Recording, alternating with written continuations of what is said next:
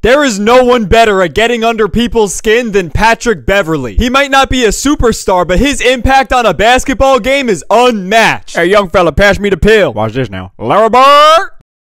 Yep. Tell this boy to eat a sandwich. Get you later, son. Ah! Call Pat Bev a fireman the way he can handle the heat. Cause right now it's yeah!